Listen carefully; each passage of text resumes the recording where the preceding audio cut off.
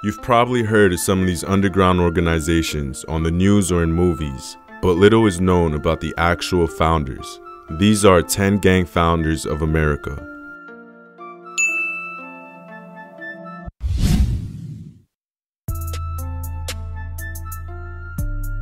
MS-13, also known as Mara Salvatrucha, is an organization that was founded in Los Angeles, California by Ernesto Miranda, aka Smokey.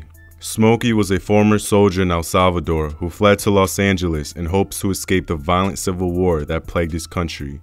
Unfortunately, he found plenty of violence on the streets of LA, specifically in the Mexican neighborhoods. This led to Smokey, alongside other war-hardened immigrants, to form the first version of MS-13, called MSS. It is believed the third S was replaced by the number 13, symbolizing the 13th letter in the alphabet, after forming an alliance with the Mexican Mafia, aka La M, for more protection in prison due to the stronghold they already had. Eventually, Ernesto was deported back to El Salvador, where he seemed to turn his life around, becoming a father, studying law, and working to keep kids out of trouble. Unfortunately for him, he was gunned down outside his home shortly after.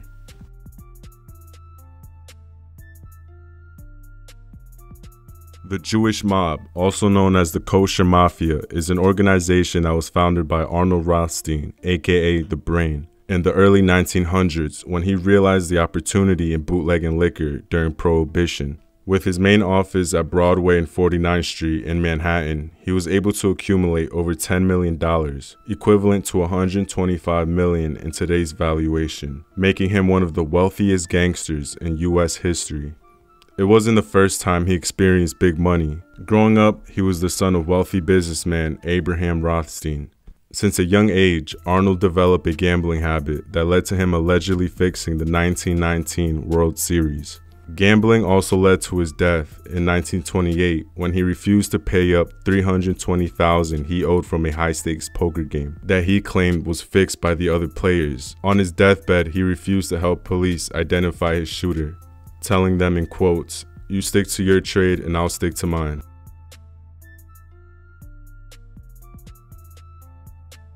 The Black Gangster Disciples is an organization that was founded in the late 60s on the south side of Chicago by Larry Hoover, the leader of the Supreme Gangsters, and David Barksdale, the leader of the Black Disciples. The two formed an alliance after Larry Hoover proposed the idea in efforts to end the senseless violence that plagued the black community in Chicago. At first, they were able to turn their attention to community outreach programs and legitimate businesses, but that would come to an end when drugs began flooding the streets in the 70s. Some members grew extremely rich, and others fell victim to using their own supply. David Barksdale died in 1974 due to kidney failure, leaving Larry Hoover in charge from behind bars. Larry Hoover had just been sentenced to 6 life terms for racketeering charges. With the two leaders off the streets, the organization began feuding with each other. Up until now, there seems to be a rivalry between what was once a strong alliance.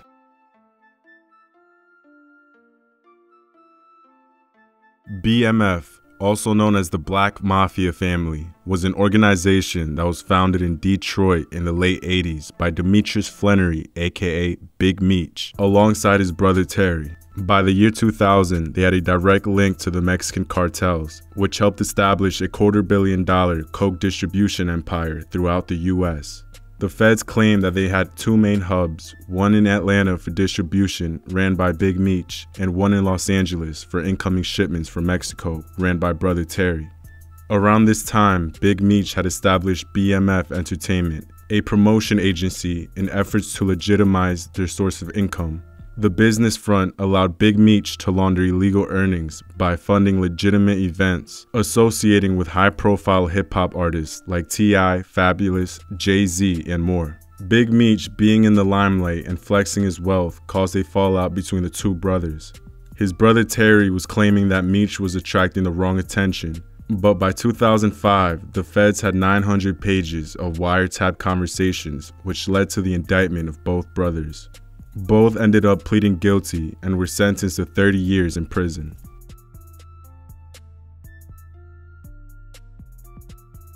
The Trinitarios, named after three revolutionaries of the Dominican War of Independence, is an organization founded in the early 90s in New York by Leonidas Sierra, aka Junito, alongside Julio Marin, aka Caballo.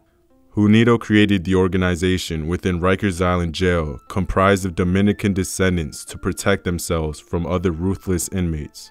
Eventually, when members were being released from jail, the organization began gaining power in the streets of New York.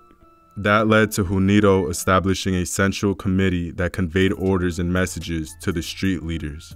For years, Junito would greenlight hits on oppositions in the streets and in the prison system, all from behind bars. In 2009, as part of Operation Patria, the feds charged at least 147 members in an attempt to dismantle the organization.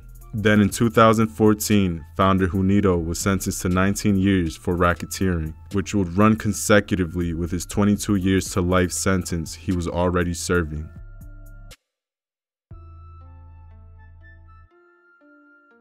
Latin Kings is one of the oldest and largest Latino street organizations that was founded in 1954 on the west side of Chicago by Raymond Santos, aka Papa King.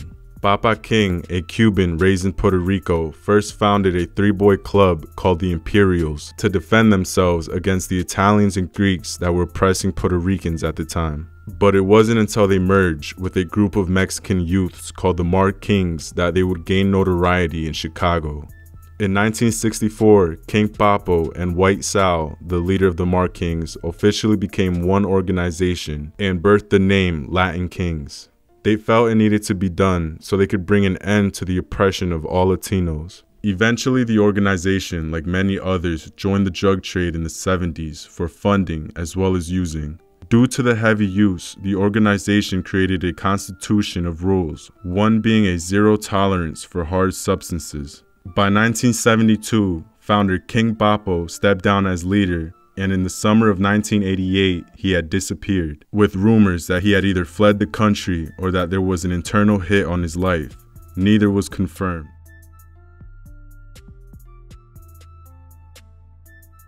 The Gambino family, originally called the D'Aquila family, was founded in 1910 by Salvatore D'Aquila in East Harlem, New York.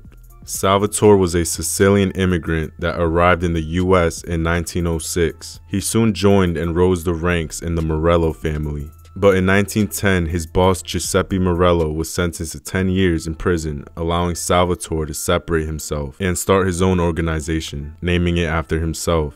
Operating in East Harlem and the Bronx, he rivaled the same family he was once captain in. He even put a hit out on his ex-boss Giuseppe when he was released from prison in 1925.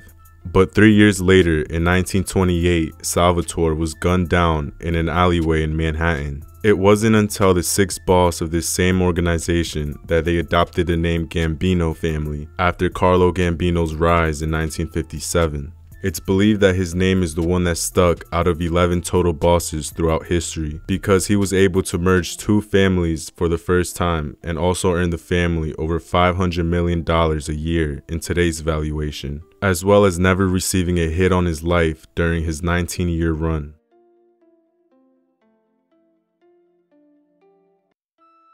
The Mexican Mafia, also known as La M, is an organization that was founded in 1957 by Luis Flores, aka Güero Buff, alongside 13 other Hispanic street members from different sets in Los Angeles. Flores was able to form a truce and get these 13 OGs from opposing sets to put aside their differences to form the Mexican Mafia while locked up in the Deo Vocational Institution. He found this necessary for protection against opposing threats and also to have complete control of the black market.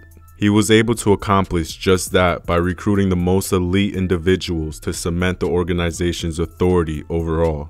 By 1961, the organization's power was so overwhelming that the State Department of Corrections decided to transfer some core members to adult facilities like San Quentin Prison. With direct connections to Mexican cartels and Mexican mafia leaders like Rodolfo Cadena frontlining in new facilities, the organization had a monopoly throughout the state. Eventually, they had members from every Hispanic set join the family and even formed an alliance with the Aryan Brotherhood. Real quick, I want to say that I now have shirts, hoodies, phone cases, and more for anyone that wants a piece of Time Watch 5 or simply just wants to support the channel. I'll leave a link in the description. Now back to the video.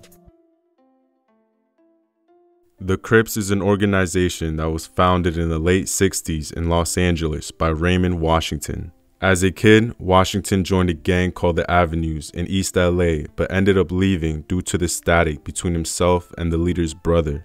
He then founded his own set called the Baby Avenues, recruiting young kids from South Central LA. Later on, he rebranded the growing set into the Crips, derived from his brother Reggie Washington's nickname. With a growing reputation as one of the best fist fighters in South Central, he was able to influence smaller sets to join the Crips and become subgroups. In 1971, Washington approached another gang leader named Stanley Williams, aka Tookie, in the high school they were both attending. He had heard about Tookie because he had a big reputation for fighting larger, more established gangs. Washington proposed they form a confederation to form a single, large organization under the Crip brand. Tookie accepted the offer and united the West and the East, making the Crips the largest street gang in Los Angeles. Years later, Washington was gunned down at the age of 25, and in 2005, Tookie Williams received a lethal injection in San Quentin State Prison for a quadruple homicide.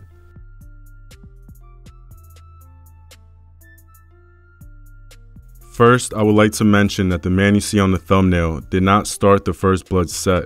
What he did start was the United Blood Nation, and I'll get more into that later. So no one man is credited as founder of the Bloods because it was created as a breakaway group from a bigger organization, the Crips. In 1969, the Crips were becoming the most dominant organization in Los Angeles and were absorbing smaller surrounding sets, one of them being the Pyrus. It wasn't until opposing smaller sets grew tired of being victimized for not joining the Crips that the Pyrus broke away and formed a new alliance with sets like the Brims, Luther Park Hustlers, Denver Lanes, and the Bishops. This new alliance addressed each other as Bloods and gained notoriety for offering protection against the dominant Crips. Now the UBN, also known as the United Blood Nation, is an organization that was founded in 1993 inside of Rikers Island Jail by Omar Porty, aka OG Mac, alongside Leonard McKenzie. The UBN was created for protection from Latino gangs like the Nietas and the Latin Kings that were oppressing non-Latino members. Shortly after, they would form subsets including the 9 Trey Gangsters and many more. In 1999, OG Mac was released and back on the streets of New York, where he would build the UBN into a much more powerful organization. But only 3 years after his release, he caught 10 new charges, including racketeering, and was sentenced to 50 years in prison.